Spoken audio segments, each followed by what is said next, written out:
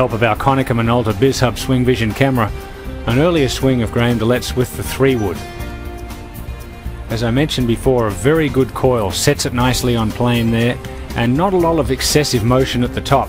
You notice that may look a little laid off and short, but with the 3-wood I find that perfect. Now he can really rotate hard towards the target. Drop that right elbow in close to the side, get the hands in as close, but watch his head. Similar to Arnika Sorenstam and David Duval and Robert Allenby, other great strikers, he really turns through and follows the flight of the ball. Shaft exit below the left shoulder, another good position. And a very efficient swing from the young Canadian.